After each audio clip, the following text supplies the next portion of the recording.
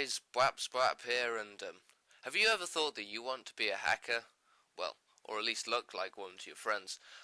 Today I'm going to give you a quick tutorial on how to do just that. So, one of the first things you're going to want to do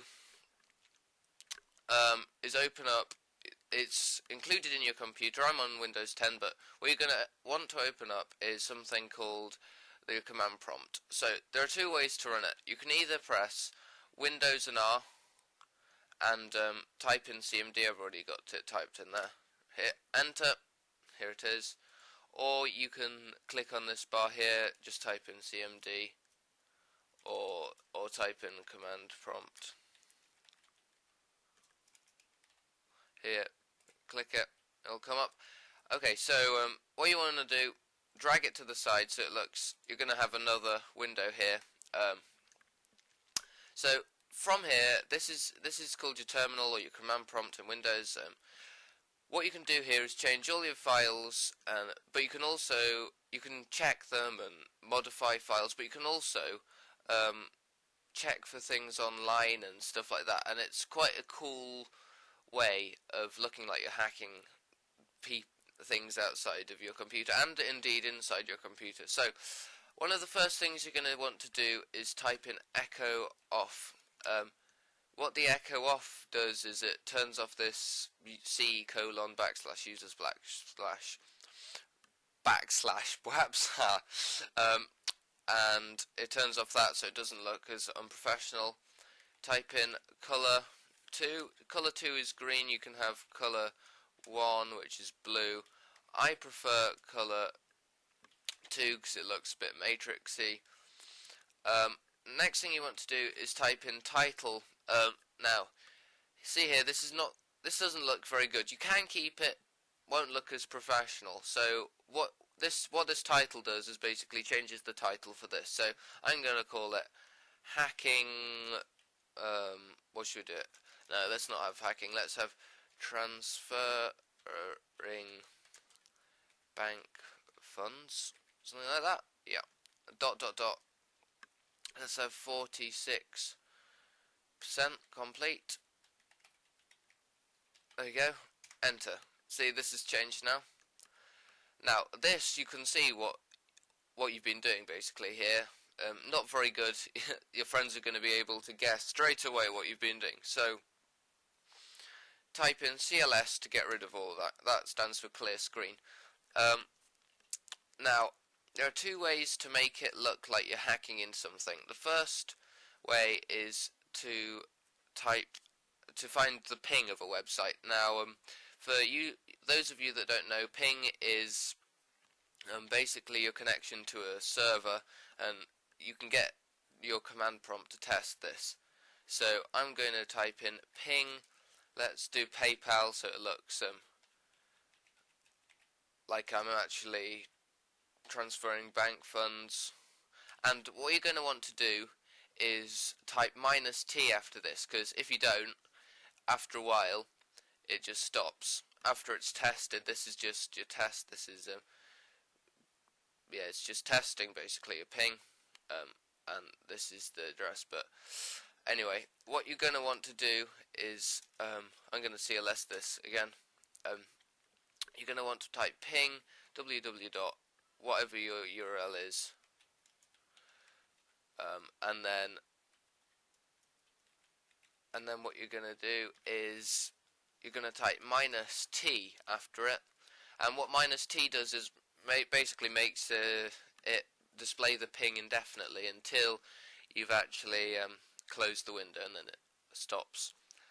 Okay, so the second way, using the terminal or command prompt to do this, is you're going to do the same steps as before. Color 2. You're going to title it. What should we call this? Minecraft. No, let's not have Minecraft. Let's have Counter Strike hacks. Aimbot. Brackets, let's have installing.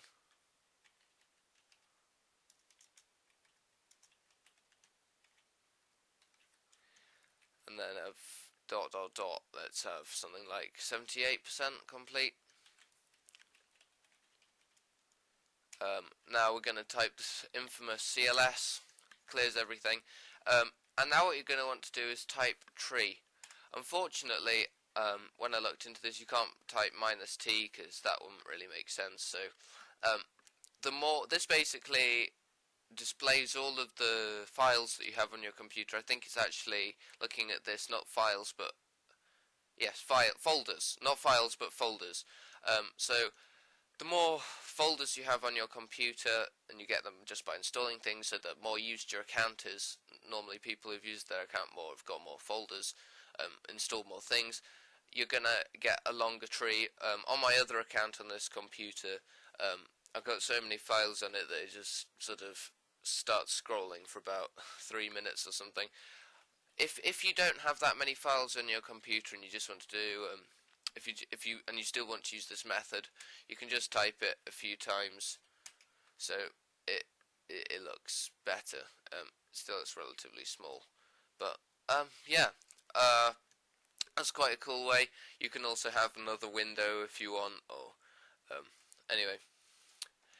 Okay, so the second way that I found is a website called Hackertyper actually. And what you do on here, basically, it types code for you, and what you do to type the code is just basically press the random letters and numbers on your keyboard, and try to make quite a lot of noise with your keyboard as well, because then it makes it sound more realistic. And as you see there, this as well is gonna be in green. So I'm gonna show you what it looks like, and also I'm gonna let you hear. I'm gonna move my microphone closer to my keyboard so you can hear my fingers hammering on my keys. Just so you know, I'm just pressing random keys. I'm not programming any of this. This is completely the website. So as you can see here, looks like you're like a professional hacker or something. Just, yeah, get these. I'm gonna hack these noobs. And then, oh, I forgot to tell you this. Access granted. Here. Now what you can do is press Control. If you want to go into Amazon Prime, Control P. Done. It looks like you've been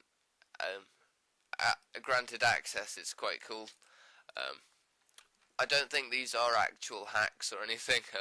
I don't know what it does. Probably I haven't actually looked into it very much, but I think it is just a bit garbage. Anyway, thanks very much for watching this video, and I guess I'll see you guys later.